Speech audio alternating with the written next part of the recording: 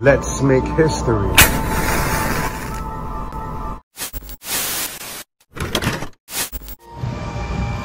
For almost the entirety of America's existence, there's been this battle between, should we have a strong centralized government or a state-based government, leaving the power to the states. This goes back to Hamilton and Jefferson, that classic argument. At no point in time was this more evident than, or more highlighted than, after the American Revolution in the 1780s. You had one organization who sprang up, which consisted of the elite from New York City and the elite from rural New York upstate, and they had a merger, and they got together and supported this organization, the Society of the Cincinnati, which were old officers that fought on the side of the Continental Army in the Revolution. By the way, the city of Cincinnati was named after them, but that's a topic for another discussion. And so, to counter that, you had the middle classers who got together, and they formed an organization called the Society of St. Tammany. And this was formed in response to the Society of the Cincinnati. Basically, it was your classic war.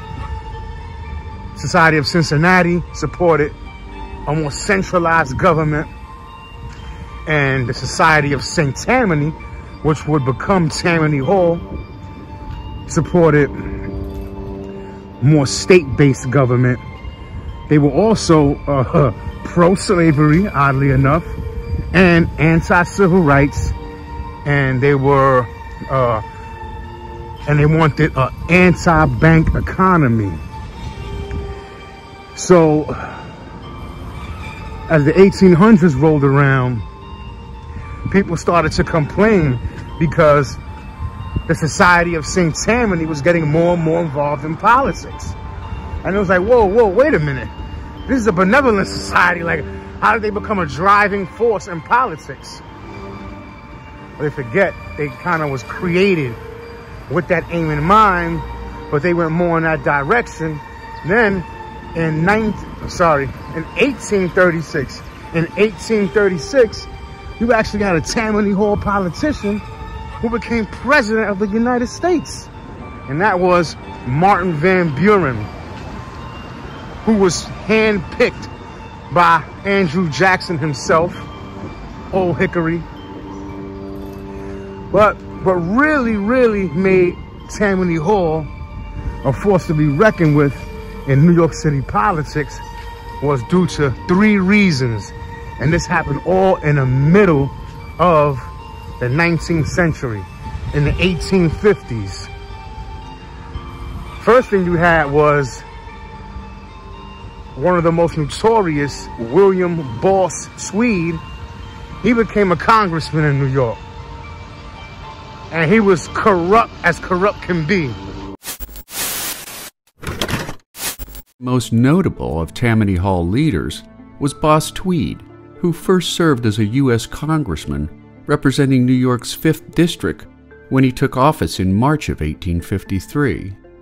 At the height of his corrupt influence, Tweed was the 3rd largest landowner in New York City, holding directorships with the Erie Railroad, the 10th National Bank, the Harlem Gas Light Company, and more.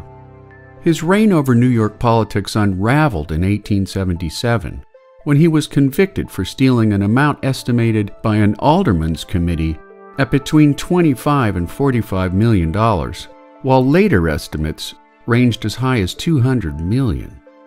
Unable to make bail, he escaped jail once but was swiftly returned to custody.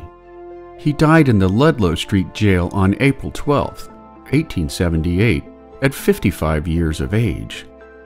Reform political parties periodically took power away from the Tammany Hall crowd, but for many years it always made a comeback.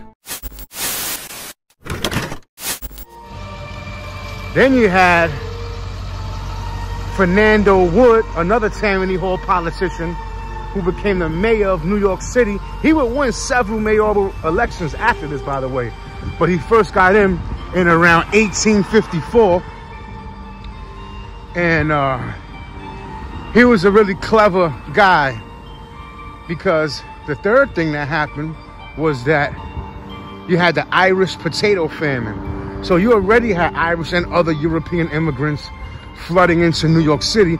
But once the Irish potato famine really kicked off, you had floods of Irish coming in, probably triple the amount, quadruple the amount. And the Society of St. Tammany, Tammany Hall, originally, because they emphasized members being born in the United States, on United States soil. They were, that's why the name Tammany is actually named after a Native American chief who was a Lenape Native American, a respected chief. And all their titles and rankings were Native American terminology. And that was because they stressed the native aspect of their organization. People born right here in the United States. So naturally, that spawned a rivalry with the newly coming immigrants, particularly the Irish, because they came in higher numbers than anyone else because of the potato famine. But their numbers increased so much that Tammany Hall, from a strategic perspective, Tammany Hall had to embrace them. And they started forming small factions attempting to get into the political arena, the Irish. So they embraced them. And the wild part about that is that they embraced the Irish immigrants, who they looked down on initially. And eventually, the Irish wound up taking over the whole institution of Tammany Hall. And it became a major vehicle, not just in assimilating the newly arrived Irish, but also helping them to rise to power within politics in New York City and ultimately in the whole United States. So Fernando Wood, cunning guy, what he did was he began to organize these immigrants into gangs. And if you want to see anything else on this, you can check out the movie Gangs of New York. I mentioned that many times. The movie Gangs of New York, starring Leonardo DiCaprio. They take a shot at depicting this. So Fernando Wood, not only did he organize the immigrants into gangs, but he also created a network, a web of wards and precincts throughout the city. A ward is essentially the smallest political unit you can have as far as geography. And you have precincts, you have districts, so forth and so on. So what he did was he placed about 2 representative Tammany Hall representatives in each ward.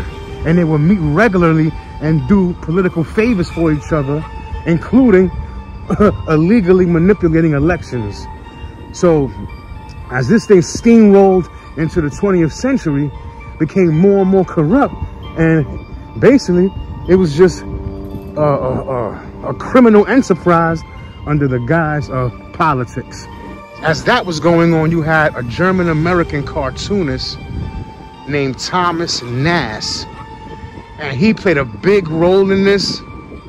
I don't know if he gets the credit he deserves, like FDR and LaGuardia, but see, the fascinating thing was that during this period, many people were illiterate. We take for granted now that most people can read. When we do come across a person every now and then who can't read, it's like, it's kind of shocking.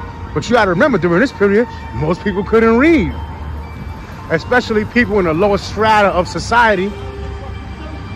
Especially a lot of these immigrants as well could barely speak English, learning how to speak English. So they were illiterate. So back then, we're talking before Instagram, before YouTube, before podcasts. So the world, tensions around the whole world, especially in the United States and New York City, was heating up. So the yearn to be informed on what's going on increased. So if you couldn't read, how are you going to get that information? One way was somebody like Thomas Nast, who did these caricature-style cartoons, and it was depicting and illustrating as plain as day the corruption that was going on within Tammany Hall. But he did it, what he tried to do was the same way someone would write an article about it, he wanted to do that but an illustration. Now you go to the Great Depression and the administration of FDR. Now FDR was Democrat, just like Tammany Hall, but for whatever reason they did not support FDR in the election. So he's like, oh yeah, really? Okay, I'll remember that. And when he got elected, he demoted their status from a city-wide organization to a county organization, Mayor LaGuardia, and he weakened Tammany Hall even further. And that's why to this day, a lot of things in New York City are named after LaGuardia. Not just LaGuardia Airport, by the way. You know, my neighborhood, East Harlem, there's several things because LaGuardia was, he was in support of and an advocate for the Italian immigrants who was flooding into my neighborhood. Before it was Spanish Harlem, it was Italian Harlem. You can check out my video on the history of Spanish Harlem. LaGuardia went out to clean this thing up. And the final nail in the coffin was Mayor Lindsay, who I believe he became mayor in the late 1960s, and he left Gracie Mansion in about 73. And he was another mayor who was a strong advocate of reform. And at that point, the late 60s, even you could say early 70s, was the end of Tammany Hall. And the rest is history. Leave your thoughts in the comments. Don't forget to hit that like button.